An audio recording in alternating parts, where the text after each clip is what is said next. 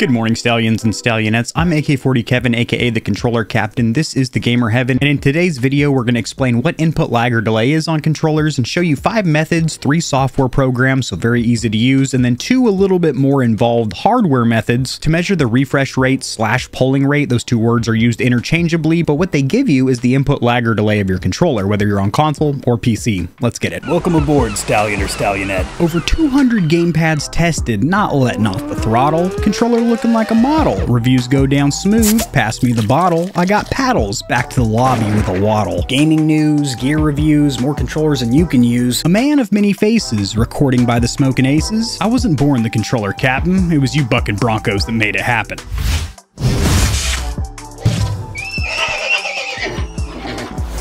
Enough input delay. This video's slapping. So first of all, what is input lag or delay? You've probably heard this terminology before as it refers to monitors and TVs because your gameplay loop, everything from your HDMI cable connection from your console to your monitor, and sure enough, the mouse or controller you're using to control your game all introduce input lag or delay, meaning you press a button on your controller and there's a few milliseconds where that input isn't registered on screen. Now on the PC side of the house, you can overclock controllers running the Lord of Mice overclocking program in the background to increase your polling rate up to 1000 Hertz. Actually, relay my last 8000 Hertz with the latest patch or update. And why this is beneficial, since keyboard and mouse is the native input of a PC, whenever you plug a controller to them, whether you're going wired with a cable or you're connecting via Bluetooth to your motherboard or maybe a little dongle that plugs into one of the USB ports, you're usually going to have the same or more input lag than you're used to on the native consoles that those controllers come from. Now, generally overclocking only takes place on the PC side of the house. However, that is not always the case. If you get a controller like the GameSir G7 that does have a manufacturer overclock option where you can increase it to 1000 Hertz, that will indeed increase the polling rate and decrease your input delay even if you're on console, which is fantastic, but it's very rare. You only see that from GameSir so far, and the Victrix Gambit kind of does this for Xbox using a dual core processor on board. Kevin, does it have a CPU on it or something? No. It's very complicated. Video coming in the near future, but it technically is the fastest wired Xbox controller, but only with an overclock, which takes place on the PC. Anyway, sorry, side tangent. So fantastic. We know what input lag or delay is. We know why it's bad. Obviously, when you press a button, you want that input instantly registered on screen, especially if you're playing something like a fighting game, racing game, or a shooter. Quicker inputs, more kills, more thrills, and more paying the bills. But pull back on those reins, Stallion, because we're going to hear a quick word from the partner of today's video. It's been over a year since I ditched my well-known and severely overpriced mobile carrier for Mint Mobile, who has been a delicious mint for me to suck on for the last year or so, as it's been saving me a fortune that I can spend on controllers. And since they leverage T-Mobile's network, I have stellar connection in my house where I actually have 5G, and I have yet to drop a call when on the go. They also have full support for eSIM and physical SIM on both Samsung and iPhone models, and I really like their refreshing approach to providing cell service by cutting out the middleman and a bunch of the hoopla that usually boosts up the price for, well, us on the back end. Use my GamerHeaven code in the description below and start saving yourself some sweet ducats with Mint. I personally have been using them for over a year, and I can't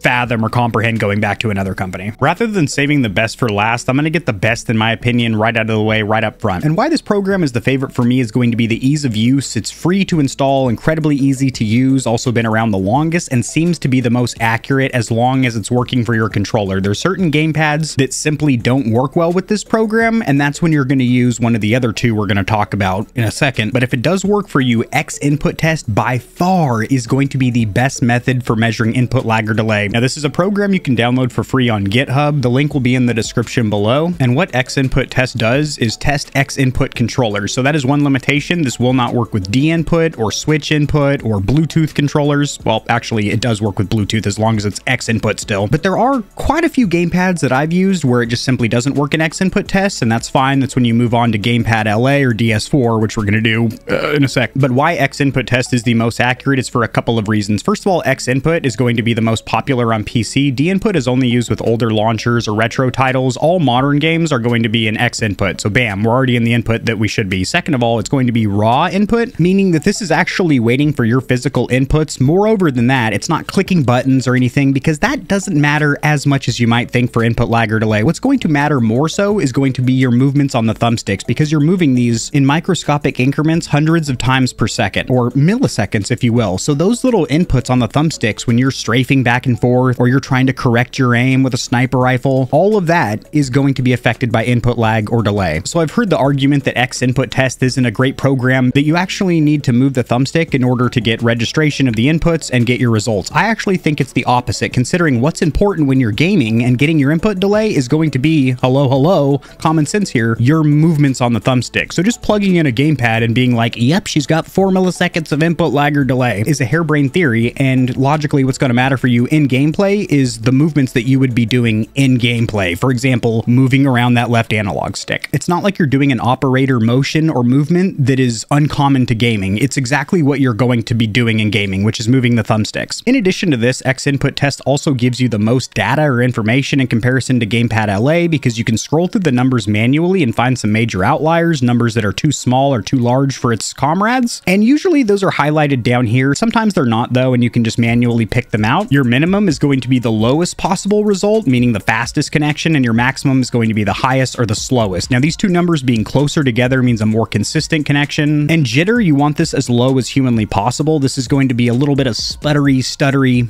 just that, jitter, meaning small inconsistencies in the connection of your controller, whether that protocol be Bluetooth, a 2.4 gigahertz dongle, Xbox wireless, or being tethered via cable, which all of those methods are measurable with Xinput Test. Gamepadla is a somewhat recently released program, at least more recent than the other brethrens we're talking about, DS4 and Xinput Test. And one of the things I really like about this is you do have compatibility for D input and switch input as well. So if you're trying to test the input lag or delay of a D input or switch input controller, Gamepadla is a great resource for you. Now, when you launch this program, just type in 0, hit enter, and now rotate the left stick without stopping. So again, I like that there's that physical input. Again, I've debunked the theory that programs that don't require user input are more accurate because you're going to be providing user input in games anyway. Makes sense. And this is going to show you your input lag or delay in real time alongside its stock or overclocked clock, which in this case is 500 hertz on this GameSir Cyclone. And you also get stability as well, which you can see moving around in real time, which is very similar to jitter. This is also programmed within Python, so this runs very similarly to Xinput Test. However, I do find my results to be a little bit more accurate and also give me more visual data with Xinput Test. So as long as controllers are compatible, I use Xinput Test, but if it's a D input or a switch input, Gamepadla. Also free and also on GitHub. Linked in the description below as well. The next program, which no surprise here, there is an update available. Every time I launch DS4 for a video, there's an update available because they are constantly pushed. One of the reasons I really do like this program. And it's not bullshit either. These patches introduce new features, give support for new controllers. For example, the DualSense Edge, only about a week until that controller was supported by this program. But yeah, great patch notes here. Of course, I'm going to install the latest and greatest. Now, DS4 actually won my Program of the Year during the Controller Awards this year because you can simply do so much with a PlayStation 4 DualShock or a PS5 DualSense. And you actually need this program in order to use Xinput Test or Gamepadla with a PlayStation controller because those simply aren't going to be registered as an Xinput controller right out of the gate, except for by Steam. Steam pushes driver support for it. Now, this little GameSir gamepad, which is actually a Switch controller, isn't even recognized by DS4, but I'm going to plug in a DualShock. We have my controller. We're going to click on Edit over here, make this a little more bigger by my head here. Now, tab over to controller readings, and you will see instantly, without me doing anything, you have input delay over here at 3.6 milliseconds jittering around. Also, you got my 6-axis motion sensing for you gyroscope aimers out there. I know you love that. Also, you have some visual representations of both the thumbsticks, and keep in mind, you have a ton of control of your dead zones in here, but that's not what we're talking about today. What we're talking about is right here, the input lag or delay, and why I personally do not use DS4 to measure input lag or delay. And the reason being, this is completely inaccurate. I have overclocked controllers and seen this not change. I've plugged in controllers that I know personally have an 8 millisecond input delay, and it'll tell me 4. Inaccurate. The easiest way to put it in layman's terms is that this program isn't designed to measure input lag or delay. This is just a little feature baked in here, but as you can see, this program does a whole bunch of other shit that it's actually purposed to do, such as controlling your thumbstick dead zones, the RGB lighting around the touchpad, even setting up Windows functions for the touchpad. But input lag or delay is not even a second, third, or afterthought in this program. The developer just kind of pasted this in here, and the only thing input delay wise that I would use this program for is over here in the other tab. You can overclock the Bluetooth, and this does matter. This does actually noticeably, measurably increase your wireless connection when on PC and connected via Bluetooth. Yes, overclock your Bluetooth right here, and then up here, hit apply. You're good to go. DS4 window, not an effective tool for measuring input lag or delay. The next two methods are going to be physical methods, so you actually have to connect a piece of hardware, a device, to your controller, and both of these methods do require partial or full disassembly of the controller because you you connect wires to contact points on the PCB or printed circuit board of the controller. So these are methods that I personally don't use frequently because they're not very convenient, they're not fast, and if you're somebody that tests a slew of controllers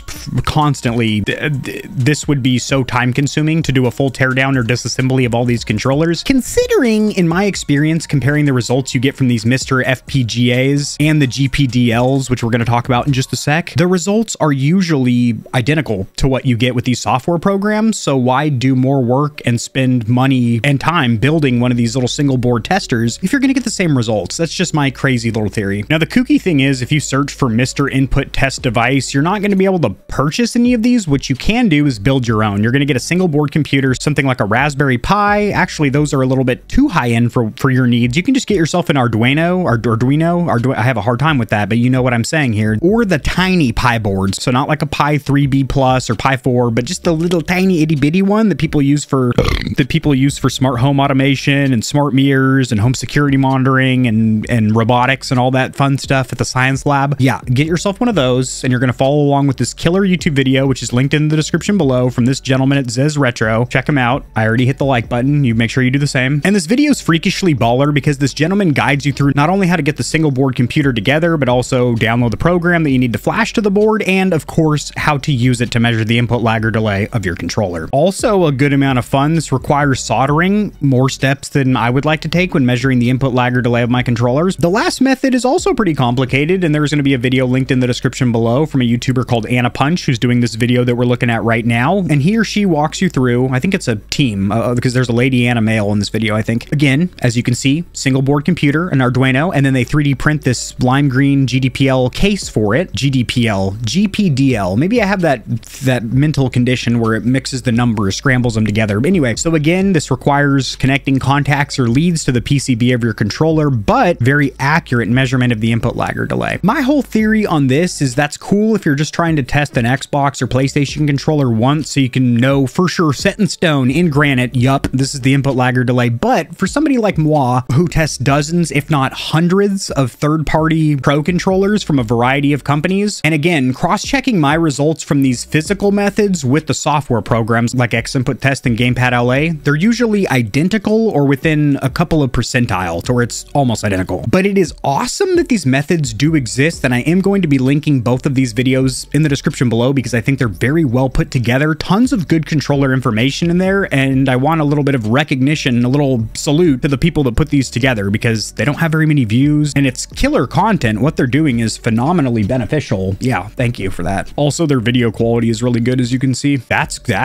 cool. So now you know what input lag or delay is, the 3 software programs and where to get them that you can use to measure it. Also, 2 more involved processes if you want to pick yourself up a physical Arduino and then flash it with some source code and then hook it up to the leads of your PCB, and things that I've done and don't continue to do just because the results that I get from the software programs like Xinput Test are usually identical and save me a shitload of time that I could be using editing the smorgasbord of videos that are going to be glazing your gamer chin in 2024. Thank you for watching, and I'll see you Stallions and Stallionettes tomorrow. Peace. If you enjoyed the video, liking it helps it to get seen by more gamers, so this information will reach and assist them as well. Much like the back of the TV, I've got plugs for all of my socials down there in the description below. And your wallet will greatly thank you if you check the description because there are exclusive discounts on a ton of products, including controllers, KontrolFreeks, keyboards, mouse pads, clothes, and energy drinks. And keep in mind that you, the viewer, keep this channel running. The more Stallions and Stallionettes trotting around the stable, the better, so mollywop that subscribe button like it owes you money, and we'll have the same amount of fun tomorrow.